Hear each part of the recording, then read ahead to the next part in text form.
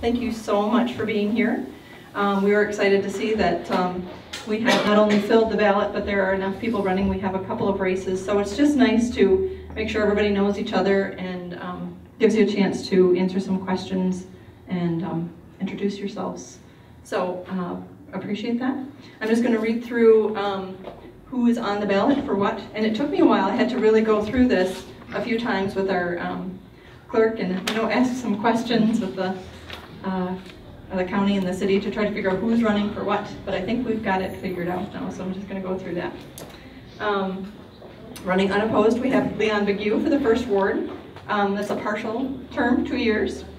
Sally Cole for an at-large seat, that's a partial term, 2 years. Tom Donald for 2nd Ward, a full 4-year term. And Bruce Krieger for an at-large seat, a partial 2-year term. Facing opposition, we have Connie Dunsel and Ed Hahn for an at-large seat for a full 4-year term. Nick Silman and Sue Petiprin for the 1st Ward seat for a full 4-year term. We have Bruce and Sue, sorry that they couldn't be here today, and then we had Nick for a minute, but he got called out to an emergency. He's a firefighter, so he was here and then had to go off, and he hopes he'll be back, but who knows. So let's just start by hearing from our candidates who are unopposed, and we're just going to give them a couple of minutes to introduce themselves. First, Sally Cole, would you go?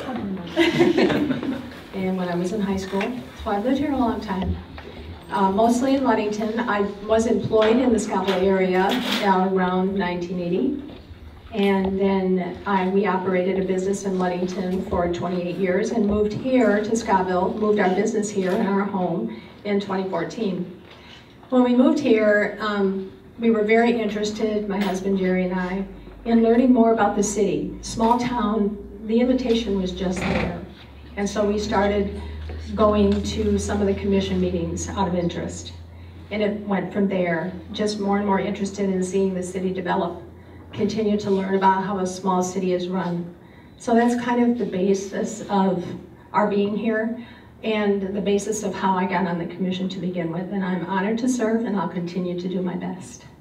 I'm Tom Donald. I live over across from the mushroom factory. I was born in Howell, Michigan, other side of Lansing. Moved up here in '73 as a kid, raised over in free soil. Joined the Marine Corps, was in the Marine Corps for 10 years and pretty much went around the world. Married my wife back in '83, I believe, getting this right, and she said we've been married 33 years. It seems like it's been 31 for a few years now, I'm not sure. We got 2 kids. One's a firefighter for Scottville, and I guess he kind of goes out with all of them. Works in Oaks. And we have a daughter who's married a doctor and just moved out to Nevada again. Lived in town here now for how long? 13 years. Grew up around the area, like I said, been in and out of town. Not a city dweller, I'd rather be in the country. I guess the obvious question anybody would be asked is, why are you here? Why are you doing this?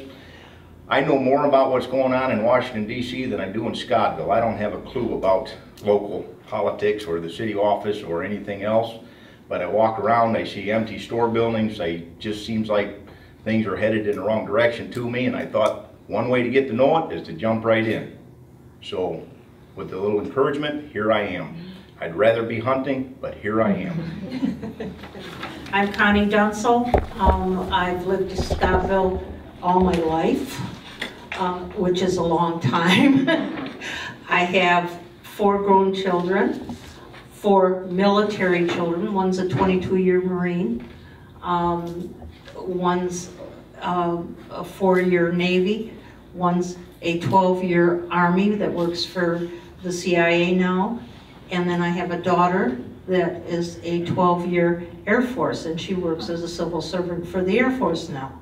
So they're all military. I have 7 grandchildren.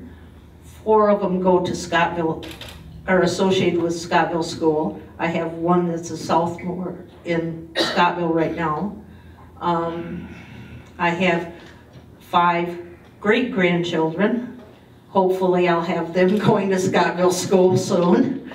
But I am interested in Scottville. I want to see it grow. I want to see it maintained. I'd like to see a lot of younger couples come back. My kids have been all over the world, seen a lot, and said, we're going back home. And that means a lot to me, that if they can go out into the world and see what they've seen and then say, this is where we want to be, that encourages me to make sure that this town stays close-knit, hopefully get families back here, get the schools back running back up normally. I just want to see Scottville thrive again like it has been. And that's what I'm here for. My name's Ed Hahn. I've lived in Scottville for 9 years. The reason why I'm running for commissioner at large is because I see that, like Connie said, there's a lot of empty stores. There's a lot of problems with the businesses. We're going in the wrong direction. And I feel it's time that we as residents of the community start stepping up and doing what's necessary to turn this around. Some of my policies would be complete and open disclosure, no backroom deals, no coming in and talking to the city manager. I want everything that I do right out in public at commissioners' meetings. I don't know what more to say other than the fact that I'm here to serve the people. If anybody has a question, they can feel free to ask.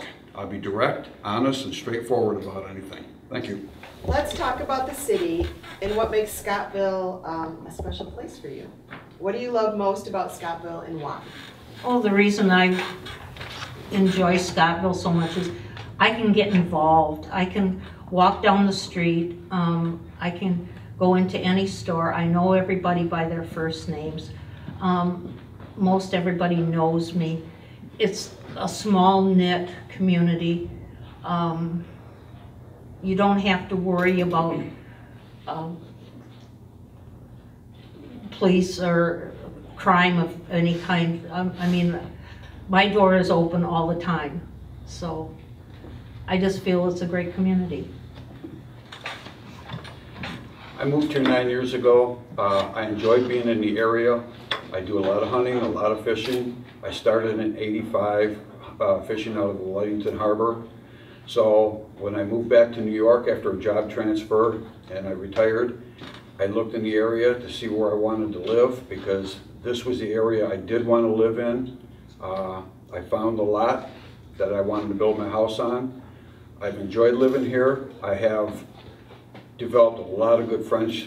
Unfortunately, some of them have passed. My neighbors, the Goffs, Betty Blundell, but there's still, I know a lot of wonderful people here, and at this point, what I'd like to do is try and help the ones that are still here. Thank you. The next question, again for both of you, what makes you or would make you a good commissioner? Okay, what would make me a good commissioner is I have a pretty good business head. I'm very good with math, as some of you will argue or agree to. Like I said earlier, I believe in transparency. I don't believe that anything should go without public knowledge. I'm just rabid on that. There's too many things that I've seen that went unaccounted for, and one of the things that I would really try to do is encourage the residents of the community to start attending the commissioners' meetings and voicing their concerns, voicing their opinions, and trying to help address some of the issues. Thank you.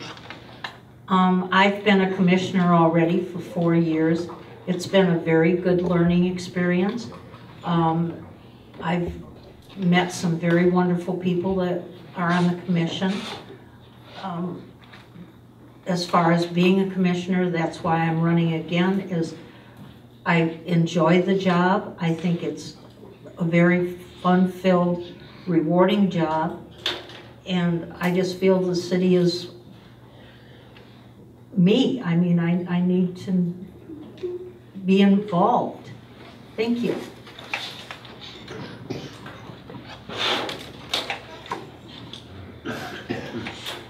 The Michigan Municipal League offers training for commissioners. Have either of you attended that training, or would you, and why or why not? To answer your question, yes, I did try to get in. I was scheduled for the class, and the Michigan Municipal canceled at the class at the last moment. So, unfortunately, I didn't get the opportunity. Well, will you try again? Yes. I've been invited to, but my work schedule has comprehended with the schedule with the meetings, so I have not been to one yet. And this is specific to Ed Hahn. You left the commission midterm previously. Yes. And what would you say to voters about fulfilling the term this time around? What I would say this time is there's a host of new commissioners running.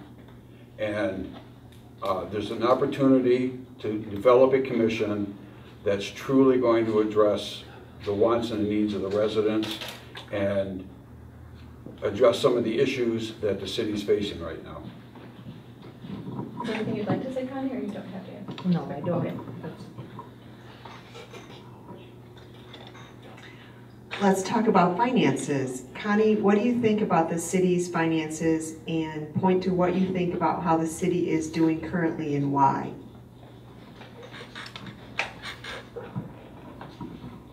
My opinion of the finances is we've had auditors come in, do the books. They praise the audits that Amy has done.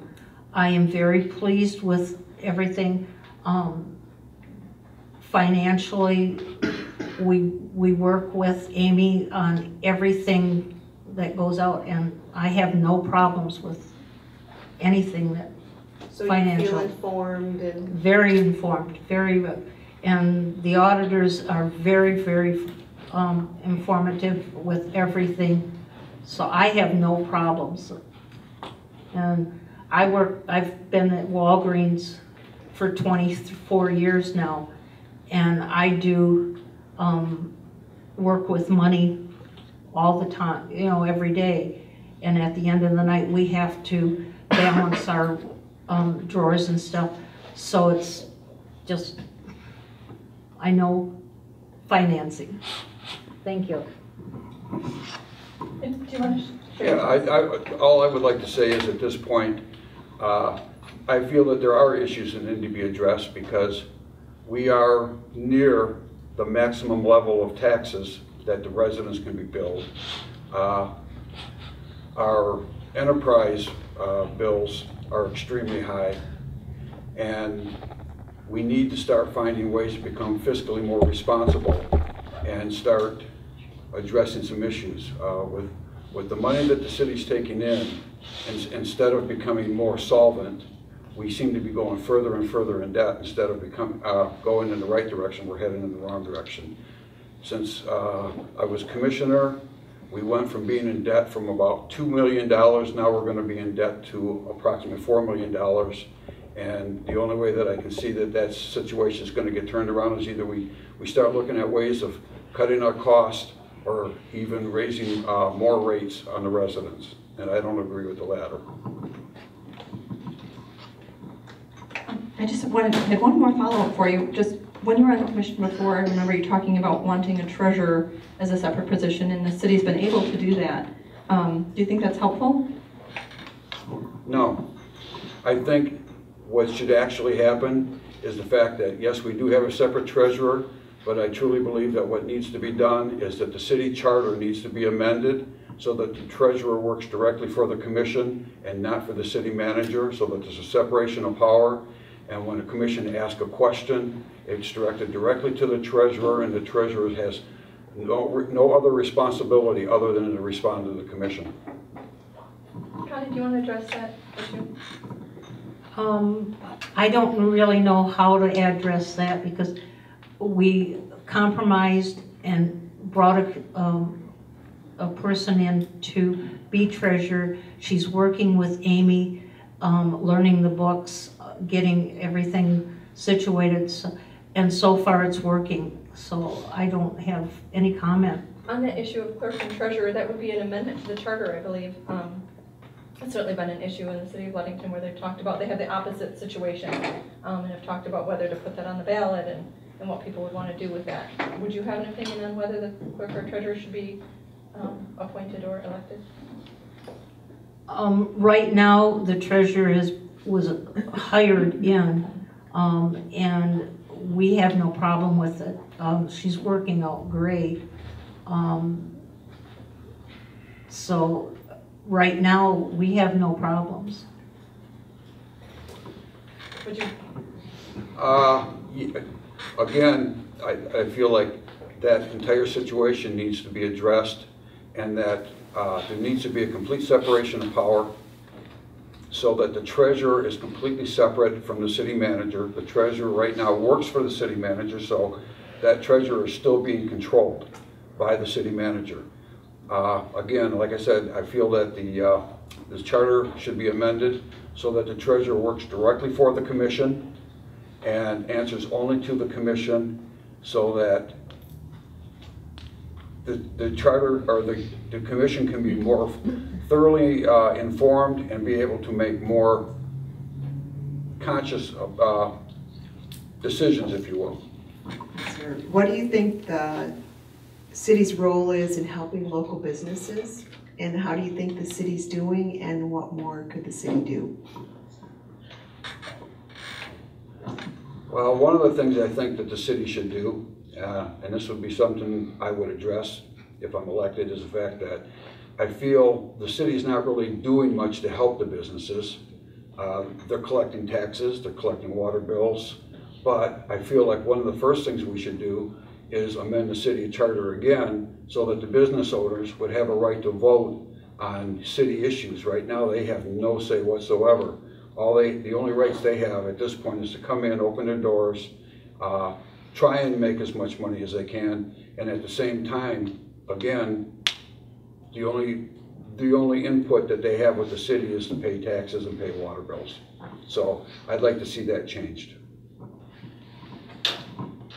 I disagree. We work with all of the city's businesses. We've had new fronts put on the stores.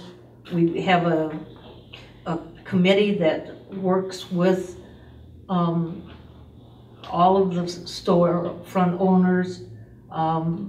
We're trying to make the stores look good.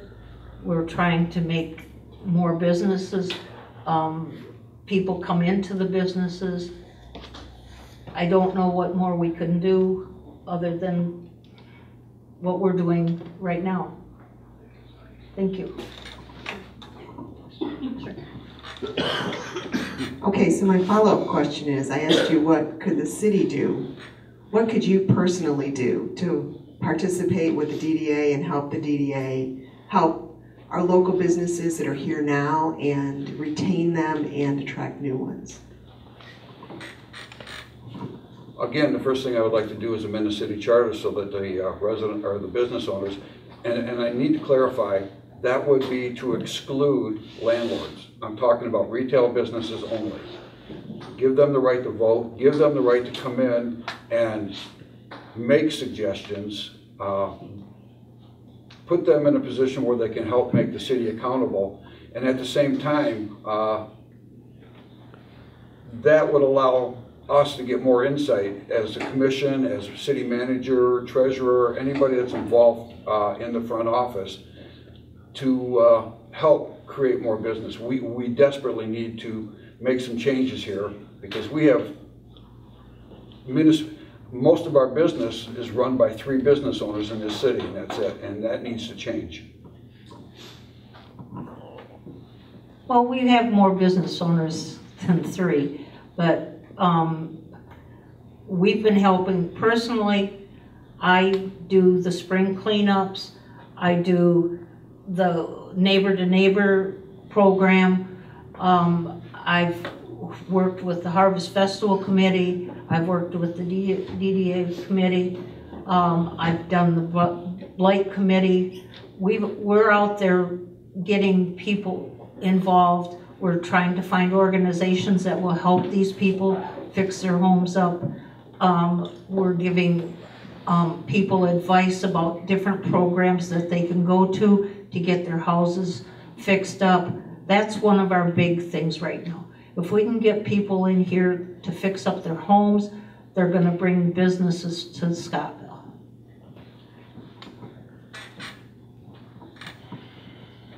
Okay, this is a question for both of you. Some have talked about the ability to get along with one another and with city officials. Is that something that's important to you? How would you work toward that end if you find it of value? When you say work together, is that amongst commissioners or among? And with city officials. And with city staff. Well, the city staff's rather small to begin with, but yes. Typically, when I was commissioner before, I never had a problem. If I went in and had a question, I would ask. I was never rude about it, and I always got a good response. As far as working with other commissioners, yes. I'm always willing to work with the other commissioners.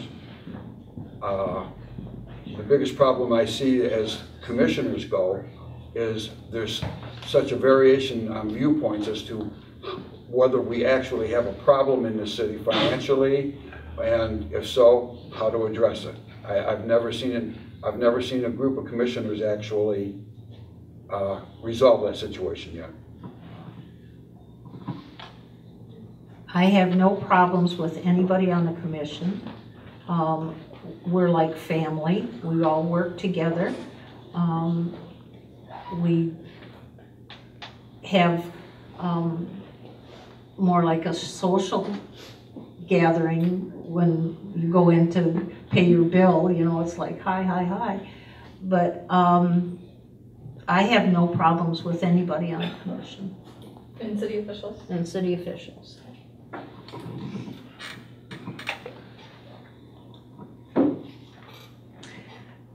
Connie, what do you think about the ongoing water line construction project?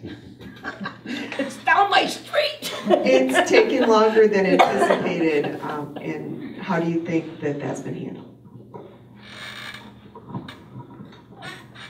Well, right off the bat, I can say it's been a problem because of the actual problems with the workers and but now that they've got the problems worked out, I mean, they were on my street, they started Monday, they're done today. I mean, I have had no problems other than trying to get into my driveway.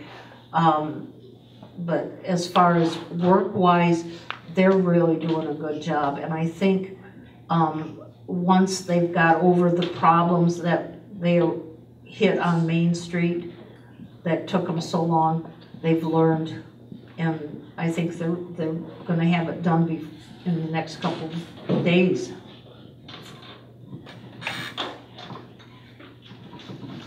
I wanted to just go back for a minute. We talked a little bit about the charter, and Ed, that sounds like it's something that's very important to you to get some changes to the charter. And first, maybe you could address, would you work toward that end, trying to change the charter? And then if you don't, I mean, you can't do that alone. So if you didn't get the number of people needed to make those changes, would you be willing to live with the way it is now? Yeah, I would be willing to work towards changing the charter in a number of areas. If I can't get them changed, would I be willing to live with them? Do I have a choice? Does that mean I wouldn't try to change the charter again in the future? Absolutely I would, because I see the times have changed, the city has changed, and the charter has pretty much stayed the same, and it needs to be updated with the times and updated with the changes.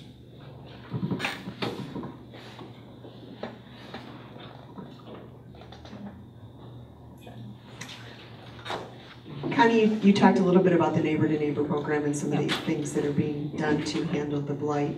Would you like to talk a little bit more about how the city is handling blight and if there's other things that can be done? There's quite a bit. It's surprising how many organizations are out there willing to help. There's Habitat for Humanity. There's Neighbor to Neighbor. Amy has a list in her office. We've had, I don't know how many, there was 30. Probably at least. Yeah, 30 some homes that we had specified as blight homes. As of today, I think there's 10. I don't know. How many down? Do you know, Amy? How many are you down to? I can't, I don't have, but we've cut it almost in half what was when we started. So it's a really good program.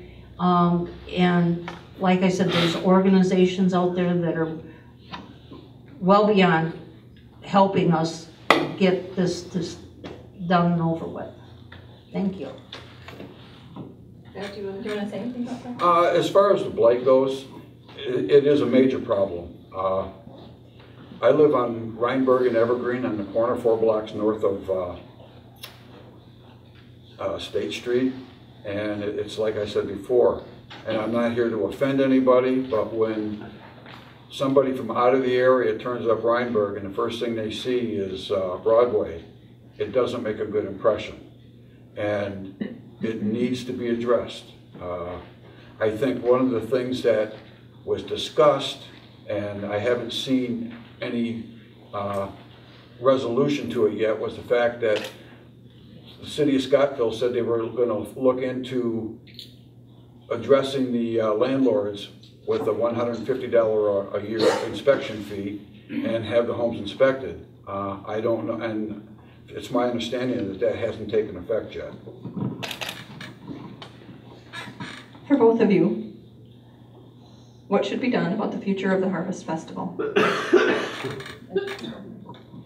I think the Harvest Festival is a great idea. There are things that I would like to see changed with it. For example, I used to live in Fife Lake, and we used to have horse pulling contests up there. And I can't even begin to tell you the number of people that would come in from out of state, out of area. They loved them, and it was really enjoyable. It's good, clean fun for the entire family. There's a number of things that we could do to expand what we do during the Harvest Festival.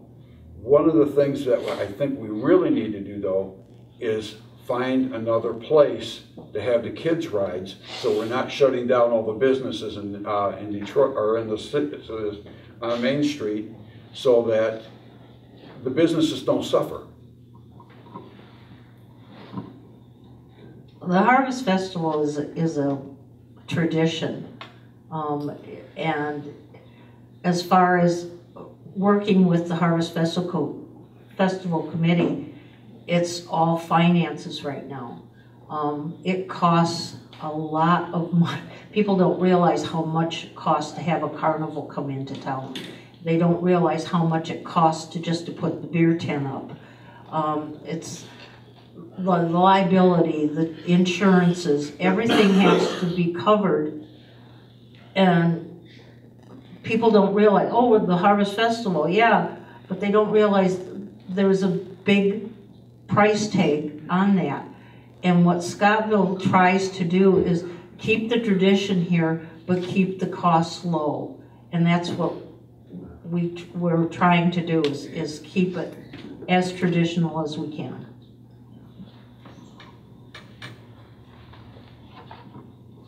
This is a question from the audience. Would you be in favor of using McPhail Field to grow the tax base and water base? I'm guessing that means development. Yes.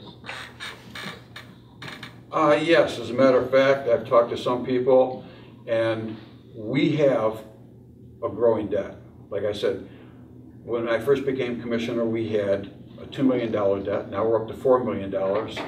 And I really think that one possible way of eliminating a lot of that debt would be to actually sell McPhail Field, hopefully to a builder that would put apartments or a senior center or something like that, because at that point, we develop a higher tax base, we develop more water sales, we generate more residents, which actually will stimulate more business in downtown Scottville.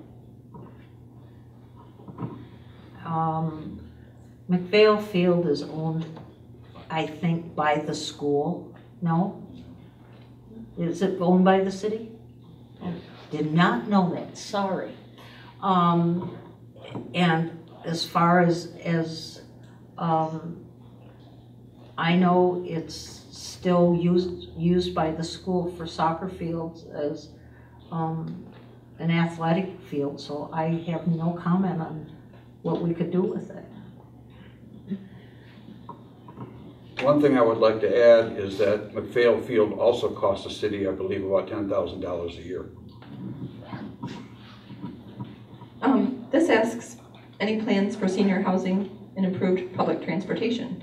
And I guess we would just add to that, if you don't know of any plans, would you support them? I'm not aware of any. Yes, I would. The one thing that I still stress is before we start getting ourselves any further in debt or getting ourselves involved in any projects that would cost us more money, we need to start finding ways of cutting our costs and start making ourselves more financially viable. I have no idea. There's some possibilities of a senior center coming into the old schoolhouse, but the person that owns that lives in Australia, and we don't know what his plans. He's given us 3 or 4 different ideas that what he wants to do with that building, but as far as we know, nothing has been developed as yet. As far as public transportation, I'm all for it. I'd like to see more public transportation come in other than dial-a-ride that comes just to pick the kids up from school and take them back.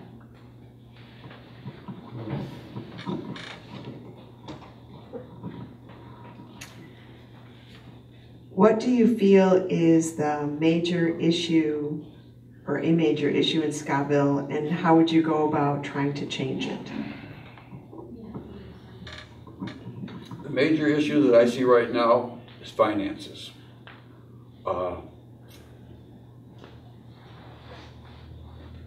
I can't even begin to explain other than the fact that, like I said, when I first became commissioner, we were $2 million in debt.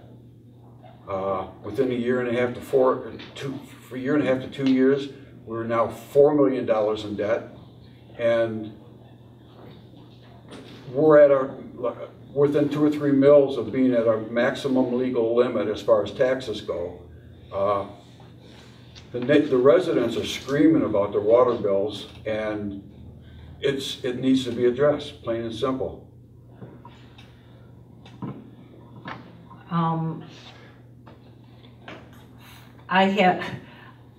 I'm sorry, I'm just at awe. I'd like to know where you get your financial. As I go to the meetings and I've seen the audit records, I've seen all the paper, nothing's telling me that we're that far in debt. What do we owe for the Mason County bond? 1.9 million, is that close?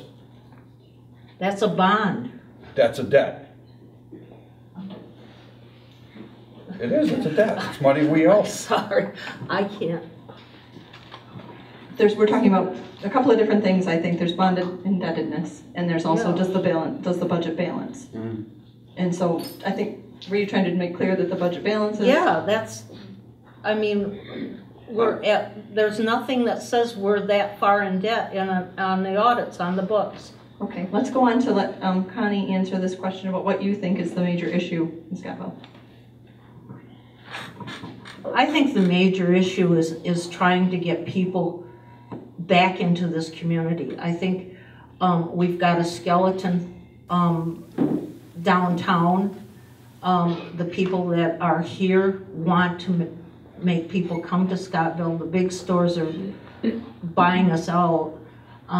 We don't have the big store capacity, but I feel we need more people to come in and bring in business,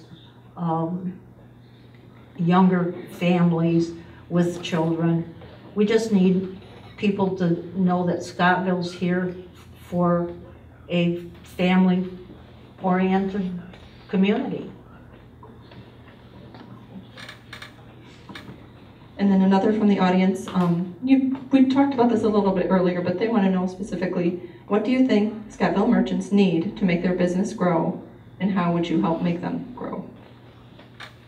Is that for me or both of us? Start with you. Yeah. To make it grow, we need to improve our infrastructure. Our roads are kind of a mess. We need to develop a way of creating exposure for Scottville. Right now, Scottville doesn't receive the exposure that it needs. How to go about that, I can't say for sure. We do have some nice businesses in town. Sally and her husband's place it's impressive. The Holden's, it's impressive. The Bottle and Can, it's a nice place. Cox's is an institution. But we need to develop more than that, and until we can find ways to create incentive to bring more businesses in, it's not going to happen. Yeah, you're right there. We're going to have some kind of incentive to bring businesses in, and I think the best way to do that is to advertise. And that's what our committee has talked about, is like the old Nichols building. If we take the old signs down and say, hey, we've got this building that's empty, and put it on like Craigslist or put it out there for sale, you know, we might get some more businesses in if we advertise what we've got. And I think we'll go with one last question. We appreciate everybody being here, and we'll put this up. Colton Mokofsky is here from the Ludington Daily News. He'll put it on our website, and we'll have a story in tomorrow's paper from Riley Kelly. And one last question, and I appreciate you being here. We're going to end on an upbeat, positive. So share with us your #1 favorite thing about living here and about Scottville. Oh, I love the location. I'm an avid fisherman, I'm an avid hunter, I love being outdoors, and Scottville just gives me the ideal location to take advantage of all of it. There's some great people here. I've made a lot of good friends here, I've met a lot of interesting people, and I couldn't have been luckier landing here than anywhere else. Oh, I don't know what to say, because I was born and raised here. I live in my parents' home on 2nd Street. My parents built the house. I inherited it when they passed away. I have turkeys, I have deer, I live by the gully, so I walk my dogs every night, and I'm running into deer and turkeys in my backyard. It's wonderful. I wouldn't trade it for $1 million. And like I said, my kids have decided they all want to come back here to retire. So I'm very proud of being a Scottville person, and I'm willing to grow with the community just like everybody else. Okay, this is just our last moment. If you want to say anything to wrap things up. I'm Okay, very good. Thank you so much.